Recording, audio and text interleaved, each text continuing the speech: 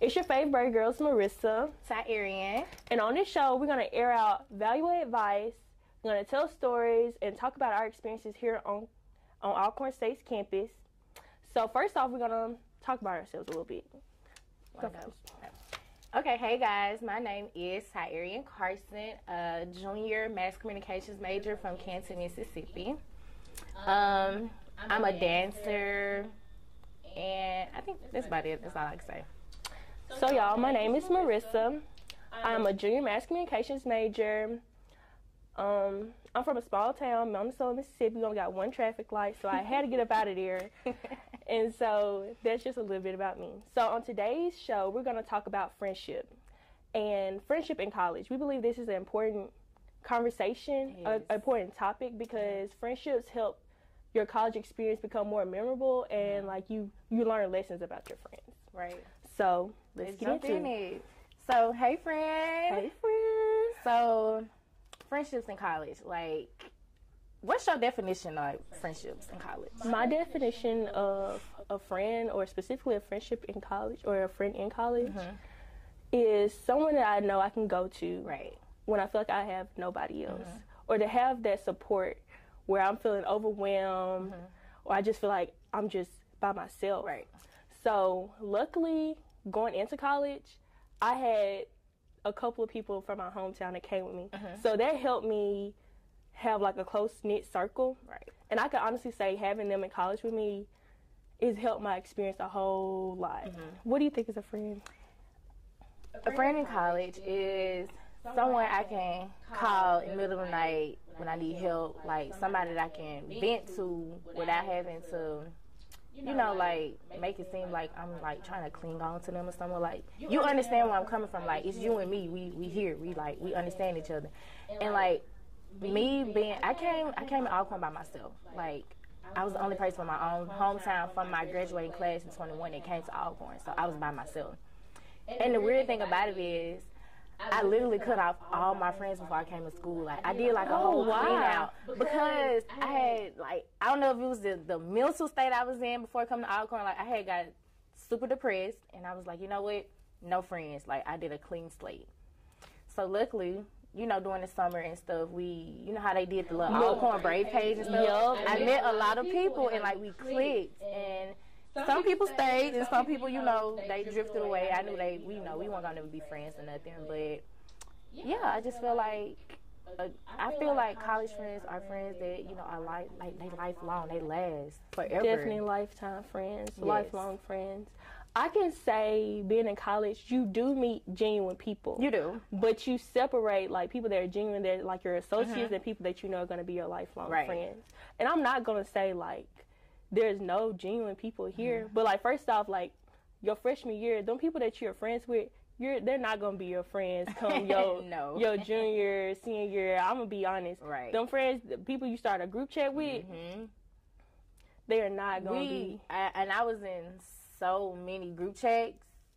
I don't hang with none of them girls anymore. Like, it stopped like the first week of school. Really? Yes. No. Like, no type of click. Like, we didn't click at all. I can say having a friend, though, in college, because there's so many mental battles that you go through. It's like you really be going through depression. You do. Sometimes. Or I can speak for myself. I can't speak for everybody on all settings. But you're going to feel like you're by yourself, whether it's like with classes or just like personal things that you're going through. Because being around different type of people and being in a different element, especially when you're coming from a small town like I did, you're still learning who you are. Or trying to figure out who you are. So you're going to surround yourself with people who you think that you're going to connect with, or just going to click to you. And then when you think back, or like I could think back to people I was cool with like my freshman year, those are not the type of people that I need in my life. Not saying that they're bad people, but our vibes just don't mesh, or like our moral minds, like it don't click. They're on the type of stuff that I'm not on. And I think that's like one of the main reasons why I have very few friends at Alcorn, because the type of person that I am, I'm a go-getter. Like, I want everything in life. I want to be successful. I want to be rich. Like, the type of friends, like, around here, I don't, like, I met you. we on the same page. We know we doing. We going up in life. Some people ain't got nothing going for themselves, and I be looking at them like, what are y'all doing? I want to hang around, like, see me at the table with the people who, who going to get something for themselves. Most definitely. And I do advise people to start being friends with people that are in your department. That's how I met you. And because these are people that you're going to have classes with throughout your whole college career. Exactly. And honestly, I did not think I was going to click with nobody my freshman year. Coming into, like, in the classroom, like, I'm going to be by myself. I'm going to stick by myself. I'm going in like my mama told me. Go get your education. Get up out of there. But just going in there getting your education, just sitting down, being quiet, you're not really gaining the college experience. And that's another reason why friends come into play. I can say, like, you have somebody you can go out to party with, homecoming with, like, having friends for homecoming, that is top. Or just to go anywhere with, just to have that support, like I said. But I don't know, it's just something about having friends in your department. It's just like, hey, friend. Right. Like, we always there, like, we there with each other, so we understand. Most definitely. Okay, so has it been easy for you to find friends in Alcorn? Or at Alcorn's campus? It really has. Like, I don't know. I guess I just attract people. Like, people really love me. I'm not trying to be arrogant or nothing, but I attract people, and, like, I have a lot of friends here. Okay, would you call them your friends, or would you call them associates? How do you separate your associates, like, who I can just, like, I'm at a party with, I'll be like, oh, hey, that's my girl, now, or to, like, your my friends, I'm going to tell you like this. My friends are the people that you see me going in the cab with, that you see me at the parties with. You see me riding around school with them in their cars, stuff like that. Those are my friends. My associates are people that you just see me walking by, hey, how you doing? We chatting up, then we go our separate ways. So what makes them not your friend? Like, why can't they be your close-knit? It's like sometimes, I don't know if people just don't be want to connect or what. Like, my trust, I have really bad trust issues. That's one. And you know how this campus is. It's so much going on that it's like, I don't know if I can trust you or not. Like, I don't know if I want to call you my friend because you might, you might snake me. I don't know. Like, it's just something, I can't click with a lot of people. One thing my mama told me going into college, you have to realize everybody is not raised how you were raised. Right. And so that's kind of helped me separate people, knowing their true intention to see if they're genuine people. Right. And how our mindsets click. And I do believe, like, vibes do, energy do connect to people. I do believe in that, like, negative energy, like, you can just sense in a person. But I don't know, meeting people wise, I say Alcorn is, like, definitely, like, a family, like, environment. Like, it feels like I got, like, cousins out here. No, I do have cousins. Too many. I ain't got no cousins out here for real. I got too many cousins. But it's like family. But you definitely can tell, like, who has true intentions of being your friend or how you value them. I say, your true friend is, like, when you go to parties. Right. Because if you're not my friend, if you can leave me, if we came there together, we should definitely leave together. If I'm, like, wasted or something, if I fall or something, you're not my friend if you just gonna leave me here. I'm not in my right mind. I'm not in my right state of mind. You just gonna leave me right here? No, you're not my friend. No. You're not gonna help me when I get into an argument with somebody and stuff like that. You're not my friend. So it be days where I wake up and, like, sometimes I be like, yeah, she ain't my friend for real. And, like, I just keep my distance, whatever. Okay. So my next question is, like, do you believe that these people that we're with, like, these people gonna be your lifelong friends? Or how can you tell? Or, like, I feel like they are because of, like, how we connected when we first met. Like, it was just like an instant connection with us. And I feel like they are gonna be lifelong friends. Some of them may not be because of where we're going in life. We might separate each other. We might not ever see each other again. But I hope they are lifelong friends. I really do. I'm not sure, though, but I hope. I think